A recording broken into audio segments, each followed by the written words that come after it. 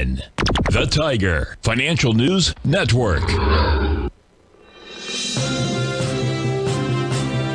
TFNN. Headline News Update.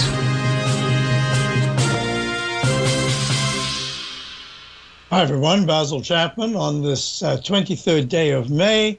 We're looking at Monday, we're looking at the Dow up 312 points, at 31,563. Made a low of 3,000, I mean, this is incredible. Sorry, 30,600 and was it 20? Let me just get that exactly right. Yeah, 30,635 Friday. Early afternoon, and then suddenly saw that just a fabulous rebound. And what we have is a fifth Chapman wave Roman candle. Let's see if this one can last more than the 2 days that it's had before. If this is able to last and the Dow holds at least through the close after any dip that should start any minute now, we'll see what happens. But this is a very good start to a turnaround, and I'll explain why during my show, the Target Conditions Hour, in a moment. The S&P is up 15 at 39.17. It was much higher. It hit 38.10. Whoops, no. Yes, it was 38.10 on Friday.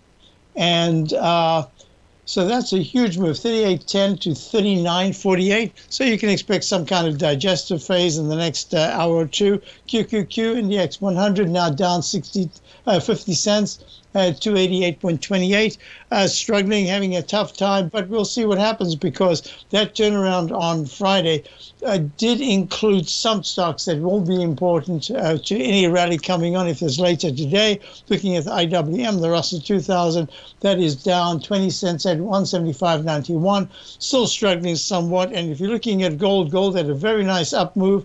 It's come back a little bit from that gain all the way to, let's say, 1864. It's trading at 1853 right now, up 11. And to go with that, you've got the dollar finally pulling back enough to say that it's in a sell signal in the daily chart from the 105.01 high that was made just about 7 sessions ago. Is going to be very important because if the dollar starts to find some support, that's one thing. But if it breaks under 102 or 101.50, that's going to be negative. You've got the crude oil holding okay. It's down to 16 cents at 110. And you got the TLT bonds up. So it's off the low, but it's down 31 cents at 118.20.